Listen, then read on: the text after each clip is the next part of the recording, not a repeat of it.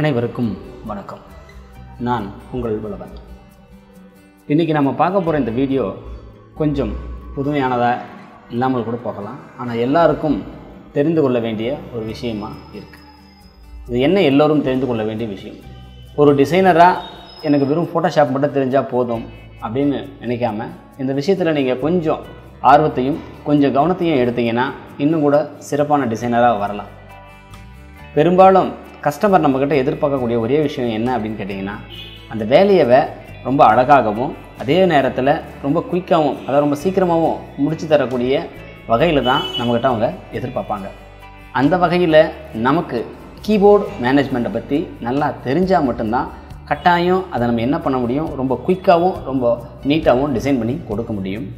ஏன்னா கஸ்டமர் வரக்கூடிய அந்த அவசரங்கள் இருக்கும்ல, அது ரொம்ப வேகமாக முடிக்கும்போது இல்லை ரொம்ப வேகமாக நமக்கு தெரிஞ்சுக்கிட்டு அதுக்கு தகுந்தபடி வேலை செய்யும்போது கஸ்டமர் நம்ம வழிக்கு வர்றதுக்கான நிறைய வாய்ப்புகள் இருக்குது.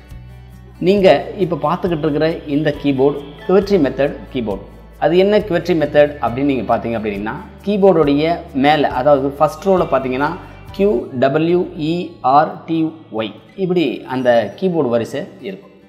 கீபோர்டை நம்ம பயன்படுத்தும் போது முதல்ல ஒரு தடவை அதை உன்னிப்பாக பார்த்தீங்கன்னா உங்களுக்கு சில விஷயங்கள் புரியும். அந்த கீபோர்டு ஏபிசிடி எல்லாமே வரிசையாக இருக்காது. அது ஒரு சஃபிள்டு மெத்தடில் தான் அவங்க அரேஞ்ச் பண்ணியிருக்காங்க. இது ஏன் அப்படின்னு கேட்டிங்க அப்படின்னா, சில எழுத்துக்கள் ஏபிசிடியில் இருக்கக்கூடிய அந்த 26 எழுத்துக்களும் நாம் எல்லா எழுத்துக்களுக்கும் பயன்படுத்துறது இல்லை.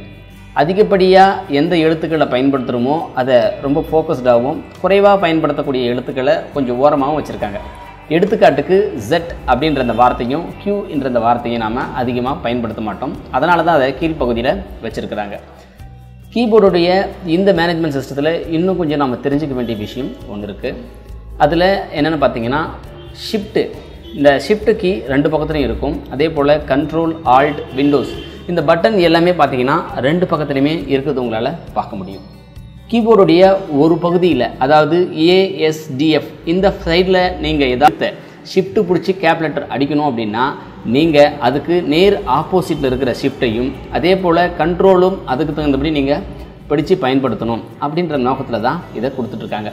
எக்ஸாம்பிளுக்கு நான் L அப்படின்ற எழுத்தை கேப் லெட்டரில் அடிக்கணும் அப்படின்னா நான் லெஃப்ட் ஹேண்ட் சைடில் இருக்கக்கூடிய அந்த ஷிஃப்ட்டை கிளிக் பண்ணி L அடித்தா ரொம்ப ஈஸியாக இருக்கும். அதாவது நேர் எதிரான பதங்களை பயன்படுத்தும் போது நமக்கு இன்னும் கூட குயிக்கான விஷயங்கள் தெரியும். முறையாக டைப்ரைட்டிங் கிளாஸ் போனவங்களுக்கு இந்த விஷயங்கள் தெரியும். டைப்ரைட்டிங் கிளாஸ் போகலை, நேரடியாக நான் தெரிஞ்சுக்கணும், டைப்பிங்கை நான் இன்னும் கொஞ்சம் வேகப்படுத்தணும் அப்படின்னா இதுக்கு முன்னாடி நம்ம டைப்பிங் மாஸ்டரை பற்றி ஒரு வீடியோ போட்டிருக்கோம். அதையும் விசிட் பண்ணுங்கள். டைப்பிங் மாஸ்டரில் உங்களுக்கு எந்தெந்த எழுத்துக்களை எப்படி பயன்படுத்தணும், எந்தெந்த விரல்களில் அதை பயன்படுத்தணும்னு சொல்லுவாங்க. இது வரைக்கும் நீங்கள் கீபோர்டை ஏதோ ஒரு விரலில் அழுத்திக்கிட்டு இருக்கீங்க அப்படின்னா இன்னிலிருந்து முறையாக டைப்பிங் கிளாஸோ அல்லது டைப்பிங் மாஸ்டர் மாதிரியான சாஃப்ட்வேரை பயன்படுத்தோ இந்த கீபோர்டை பயன்படுத்திக்கங்க. ஏன்னா கீபோர்டை நம்ம எந்த வகையில் பயன்படுத்துகிறோமோ அந்த வகையில் நம்முடைய டிசைனிங் அமையும். கீபோர்டு மேனேஜ்மெண்ட் பற்றி இன்றைக்கி நீங்கள் தெரிஞ்சிருப்பீங்க. இதே போல் நிறைய வீடியோக்களை உங்களுக்காக நான் அப்டேட் பண்ணுறேன். நம்ம சேனலில் இது வரைக்கும் நீங்கள் சப்ஸ்கிரைப் பண்ணலன்னா சப்ஸ்கிரைப் பண்ணிக்கோங்க.